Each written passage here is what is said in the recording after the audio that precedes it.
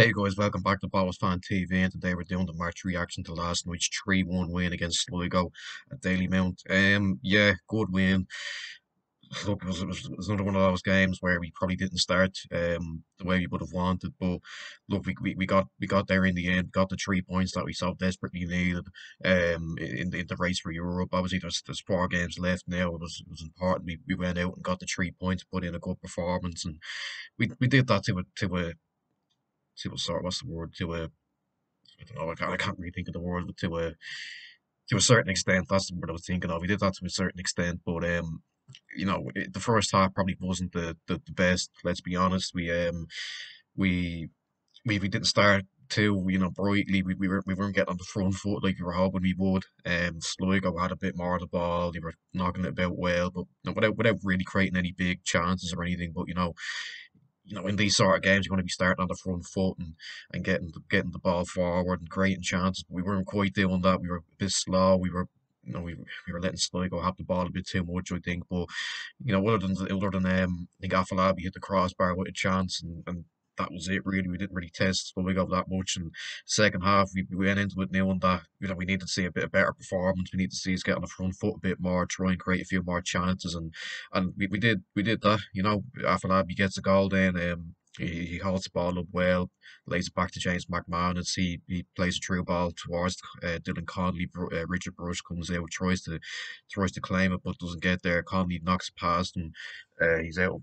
Bruce is out of his goal, and all Connolly has to do is play it across the box, and Afalabi's there to finish it. And we're 1-0 up then, and you're thinking, right, let's build on this. We've started the second half well. Let's try and get a couple more and see this game off. And then in the 73rd minute, then Ali Q finishes a chance. Another ball into the box by Dylan Connolly. I think it takes a bit of a nick off a Sligo player on the way through. Ali Q started to finish it though, and yeah, we're 2-0 up then. You're thinking, yeah, look, it's probably game over now. We're coasting to a victory here. We come out second half a lot stronger. Then I think in the 85th minute, Afalabi finishes a chance. And yeah, that sees the game off really. Then I know obviously Sligo then get a penalty in the last minute. They took it away there. Martello, I think it was. He had to retake it, I think, in the end, but he did, and yeah, he put it away, and yeah, look, disappointed to not keep a clean sheet, but look, you're happy with the 3 points, I suppose. And yeah, look, like I said, it was a much better second half performance. I know we said that a lot lately. We saw it in the Shells game. We started slow, we got 1-0 down, and you know. We come out second half a lot better, and we get the point. But in this time around, we get all three, and that's the important thing. We knew going into the game that with Shells up in Tallaght, they probably lose it, which they did. It was 1-0.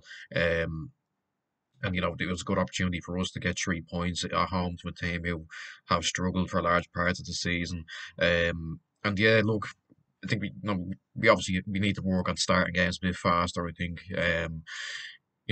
we've got some big games coming up, and I think if Galway in the cup next week, if we put in a first half performance like that, we could be in trouble because we seen how Galway can start games. I think they were 4-0 up at half time against Dundalk.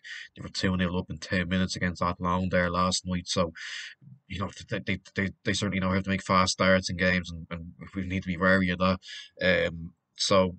But look, we're not looking too far ahead. Obviously, that's next week, next Saturday. But more on this game. Look, like I said, poor start, but we get into it then in the second half. I thought some of the standouts there last night. I thought Dylan Conley was brilliant. He was probably man of the match for me. I know Afalabi got 2 goals, but I think Dylan Conley's work rate, his pace. You can always rely on him to put in a good performance, even when you're probably a little bit disappointed with his end product. But I think we are starting to see a bit more improvement in that area from Dylan Conley in terms of his end product. I think he got 2 assists there last night. I think I think the goals will start coming from soon. Hopefully, he just needs to start getting himself into the right positions. But he is doing that. He got the 2 assists, and look, fair play to him. I think he's been brilliant these past few months. I know King Clark and Afalabi have been obviously getting the headlines and the plaudits, and rightly so. They've been brilliant this whole of the season, really. But I think Dylan Conley's been a bit of an unsung hero these past couple of months. He is getting the credit now, thankfully, but I think he was brilliant last night. I think Ali Q, he's looking like the player he was back at the start of the season. Obviously his opportunities in the first team have been limited in terms of starts. He's been coming off the bench a lot in the past couple of months. Maybe often late in games where he hasn't got much time to affect the game. But now he's starting games and he's playing well, and he took his goal well last night as well. So that's all we can ask from him. Whether he'll be here next season, I don't know. Look, he's probably thinking, I'm not getting much game time here. I might go and try and have challenge somewhere else where I will. But look, he's performing for us now at a crucial stage of the season, and that's all we can ask from him. Afolabi, yeah, look, he's back in the score sheet after a couple of games without a goal, two well taken goals. He's joined top goal scorer in the league now with Chris Forrester on 13, and with the games he have left, he'll be looking to grab that goal and do it. And look, again, like I said about Ali Q, whether he'll be here next season, I don't know. It doesn't seem like he will, but let's just enjoy him while we can, and let's hope he can continue to score goals in these last 5 games and win us the cup and get us into Europe. That's ultimately what we want. I thought Boko played really well in the midfield as well. He was getting stuck in. He was getting his foot in and putting in tackles and winning the ball back. And look, you can always rely on Boko to put in a performance like that in midfield. That's his best position. He's not a right back. I think the Vines found that out now.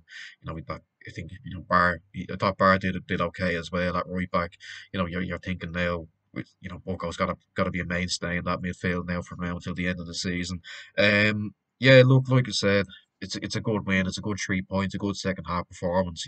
Need to work on starting games a bit faster though. However, otherwise we might get punished in that Galway game. Look, if we're slow to start, Galway could sense an opportunity there to get a couple of goals, and then you're thinking, oh God, like that's all these games over the past couple of weeks where we started slow have happened again, and we don't want that in the cup semi final. We got to be starting fast in those games. But yeah, look, a good performance all round.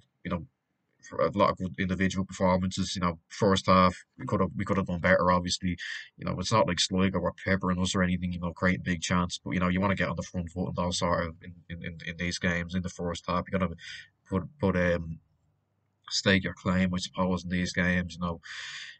Start fast, get on the ball, create chances. We didn't really do that, but look, second half we came out and played well, and there was a lot of good individual performances. Like I said, Conley very good, Bucko, Afalabi, Clark, Bart. A lot of good individual performances last night. Even the players that came off the bench played their part. Flores got the assist for Afalabi's second goal. So yeah, good night all around. Another 3 points. We go ahead of Shells now by 2 points. Next league game is UCD. I think Shells are playing. Next Friday at home to Dundalk. The week we have Galway in the cup, so hopefully the Dundalk will do us a favour there. And look, I know we don't have a very good record out in UCD, but you'd like to think we'll get the 3 points there. But yeah, look, let's just take one game at a time. A good 3 points. Now on to Galway in the cup semi final, massive game. Good luck to anyone tonight getting tickets. 7 o'clock link goes out, so I wish us all the best of luck in trying to get tickets. But yeah, that's where I'll end it. Make sure you like, subscribe, share, comment down below what you're thinking heading into the Galway game.